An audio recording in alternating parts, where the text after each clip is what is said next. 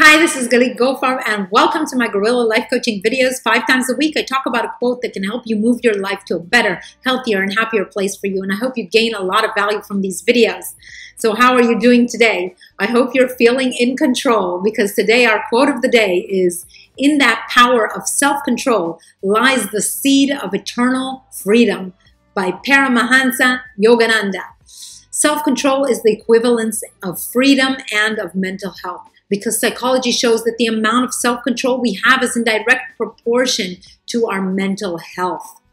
Can you remember a time when you were madly in love with someone? You may have felt you have lost all self-control and may have felt despair when things took too long or did not go as you wished. Well, this is a time when mentally you were less stable. There is a direct connection between the amount of self-control we have and how good we feel with ourselves. And this goes in both directions. When we feel that we are holding the steering wheel of our life, then we will feel happy with ourselves. But we will feel bad with ourselves when we feel that we are controlled by someone or something that is external to us. And if we truly want to control our destiny and to be happy with ourselves, then we will need self-control. But what exactly is self-control?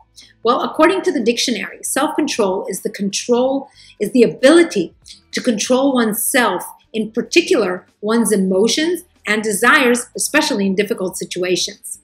Now, when you control your emotions and desires, especially in difficult situations, then you also control your destiny and your level of happiness. The reason that having self-control allows you to control your destiny is because of the law of cause and effect, which Ralph Waldo Emerson called the law of laws. He called it the law of laws because he said that it is the most important lesson involving human conduct and interaction. This law states that we reap what we sow. Basically, it means that we won't reap oranges if we sow potatoes. Now, we will always control what we sow at all times. We control the causes, therefore we control the effects. People who have a harmonious life with peace of mind, happiness, health, abundance, and a great relationship are people who have self-control. They control the causes, and thus they control the effects and the results of their life. When I first learned this law in 2004, through my lawyer, I was completely shocked. It completely transformed my life because I learned that I am the creator of my life, that I have power over my life. I understood that we are all so very powerful. When you have self-control over your thoughts, beliefs, words, and actions, you have control over the physical manifestations in your life. The creations are the thoughts and the beliefs, and these form your words and actions that lead to specific physical manifestations in your life.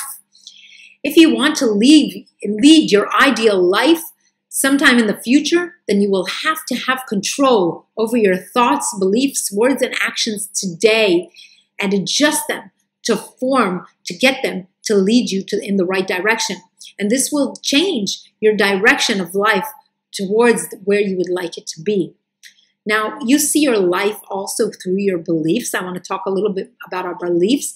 You will not let thoughts that negate your beliefs to enter your mind, even if your beliefs are wrong about something. Limiting beliefs are most often wrong, yet if we believe in them, we will only allow things into our life that correspond to these beliefs, even when they are completely wrong. We live according to our beliefs. If, for example, we happen to be good at something that we do not believe that we are good at, we will remove the thought about being good at that something from our mind as if it didn't happen.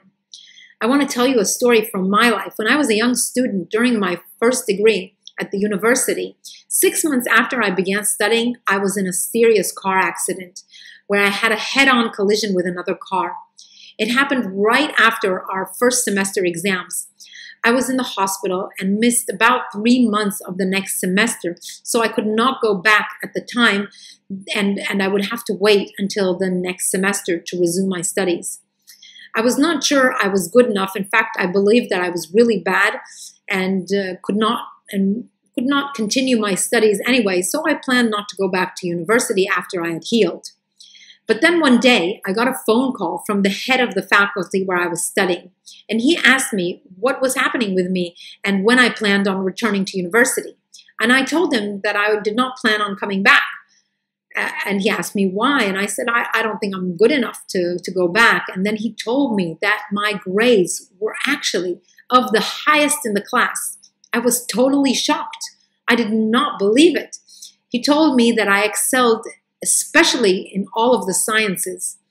And from that moment, my beliefs changed about my studying abilities, and I managed to finish my first degree in 2.5 years instead of 3 years. So I caught up on the semester that I missed because of the car accident. All of a sudden, I believed in my abilities to study, and I managed to study even more than everyone else did during every semester. Now, this is the power of beliefs. So when we have full self-control over our thoughts, beliefs, words, and actions, we can determine the quality of our life and our destiny. Michael Altshuler said it well when he said that the bad news is that time flies, and the good news is that you are the pilot. You will create the destiny you desire through self-control over your thoughts, your words, your beliefs, and your actions. So as I always do with these videos, I will provide you with a question that you want to ask yourself so that the answer will help you move your life to a better place for you, and you will reach that ideal life for you. So the question of the day is, what do I have in my life that I am not happy with at this time? And what thoughts, beliefs, words, and actions created my current situation?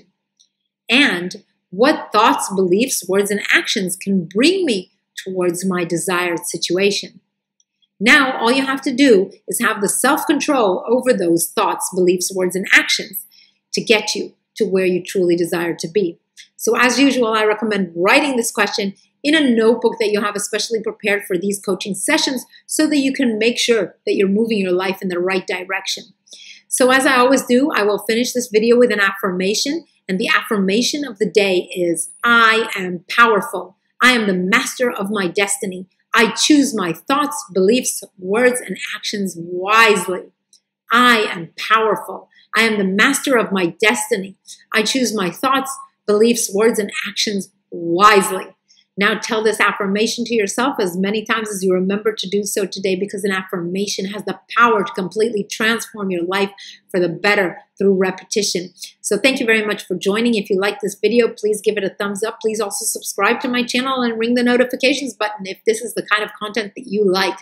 Also, please visit my website at theguerrilladiet.com for anything to help you move your health and wellness to a better place for you. Thank you very much for joining.